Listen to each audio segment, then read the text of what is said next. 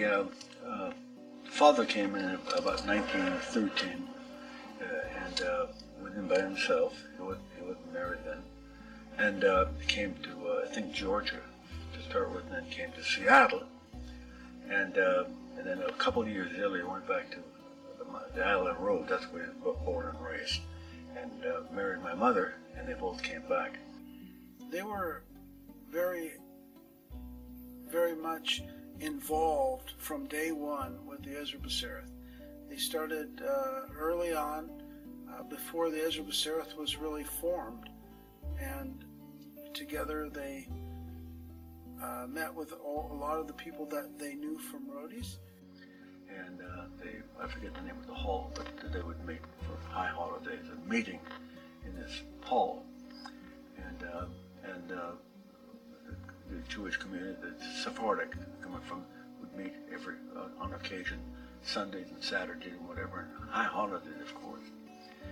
And finally they were kicked out of that area, and they went ahead and decided to build a synagogue, and they did. I think that's 16 or 17 in Fur. Dad was very much involved. My mother, of course, was latest auxiliary. She was president of this organization.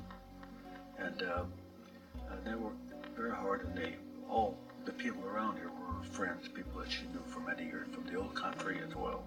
They had 5 boys, Reuben, Ralph, Victor, Orville, Esau. My father was actually born in the house on 24th and Yesler, and they were raised there and went to the synagogue on First Street, on 17th and First Street, First Ezra Bessaroth. And I know we went to meetings on Sunday at the synagogue. He'd take me with him once in a while, and they're all friends.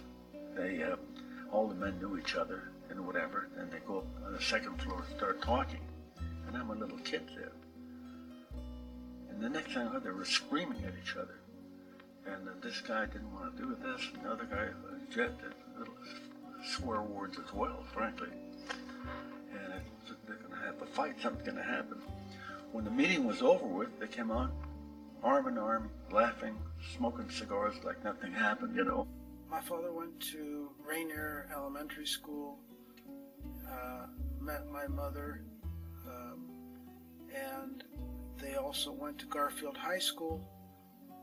Then my father went on to the service in the United States Navy, and went to war in World War II, came back and married my mother at the synagogue on First Street, Ezra Bessaroth, and went back to war. I was in the Navy for maybe 4 years, and when I got out, we continued the relationship with the synagogue.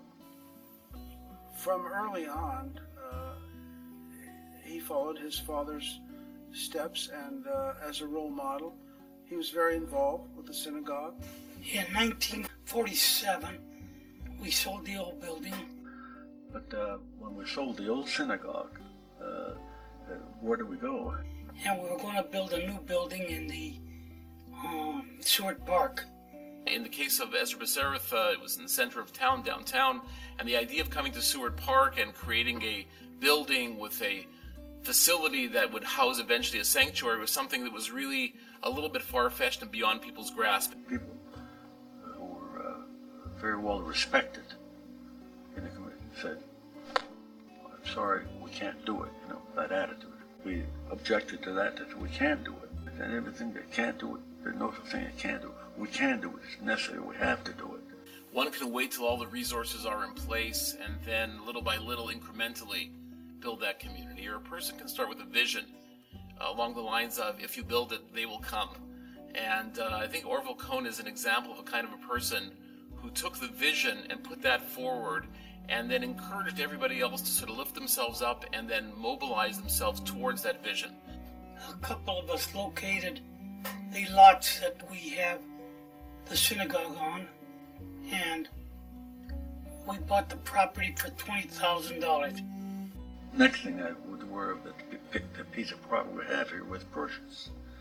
and they wanted to build something on it, but didn't have the money, the know-how. They didn't know where to start. Orville was very active in the construction business at the time, and therefore he played a major role in the construction and the development of the site. He used a lot of his connections with architects and with banks and financiers to help with the various committees, and of course a lot of help from the Ezra Bessaroth and all of the constituents and members at the Ezra Bessaroth. But during that process, Dad was a real organizer. He did what it took to organize and get the committees going and make it happen. We had many meetings. I mean, it started at 6, 7 o'clock in the evening till 12 midnight. 3 days a week sometimes, you know. Uncle Elazar Bihar was here, and Morris Tarika, who would become president one day, and trying to put things together, and we never gave up. All of us got together and studied and worried about what we're going to do and what the next step would be. And there was a lot of controversy, but we made it work. He worked with all of the many founders, if you will, and of course the people of the synagogue who had a vision. And Orville had that special touch of being able to put those thoughts into actuality. I got up and made some kind of a speech, and more of the congregation, the men and women, had listened to what we were going to do because they were concerned also. I went ahead and said, how many here smoke cigarettes? At the time, everyone smoked cigarettes, it seems. And everyone raised their hands and said, all right, how much are cigarettes? 25 cents a package or thereabout. I said, well, we have a little can here at Sidaka, and you put 25 cents every day, it will make this thing work. And everyone could believe that, and we had a bunch of cans and whatever. But anyway, bottom line, they fell for it, and this is fine. It'll work. And that was a good start. And they started putting other people put in much more than that, of course. But it was great help. They were enthusiastic about wanting to do something, and they did. And we thank everybody that was involved, because without them we'd have nothing, you know. But there were two parts. One, the all-purpose building here, and then the synagogue. So we didn't have money to do both. So we started with the all-purpose building. And we didn't have a dime to speak of. We knew that if we came in with an all-purpose hall with the lower level and the classrooms, that the people would want the sanctuary. Whereas if we built the sanctuary first, that probably would have been what we ended up with. Let's build the all-purpose building and then use that as a synagogue. And then one day, maybe 2, 3, 4 years, will be the synagogue. And that was the only direction that we had at that point. We had a big grand opening, and everyone was just happy that we had what we did have. But that day was just a great day for all of us, phase one. After we used that for quite a few years, it was time to go into building the sanctuary. And we had to borrow money, which we did. And several people signed personally. And we have many affairs raise money, and it worked. We spent a lot more money for this one, obviously. You see all this marble stuff here, what you see above you. That wasn't easy, and very costly by comparison to phase one, if you will. The synagogue picked out some very ornate mosaic glass, artistic glass, in the synagogue in many locations, and it was very expensive. Orville pulled together with his brothers, and they in fact funded the entire glass of all the synagogue, in all the synagogue, and that was a major expense. Prior to opening the sanctuary, the synagogue was short funds. Some of the interiors weren't quite done, and my father, with his cousin Dr. Samuel Tarika, got together and donated a major donation, each of them, and it's signified by the keys that are over the front doors in the foyer. Final product was tremendous.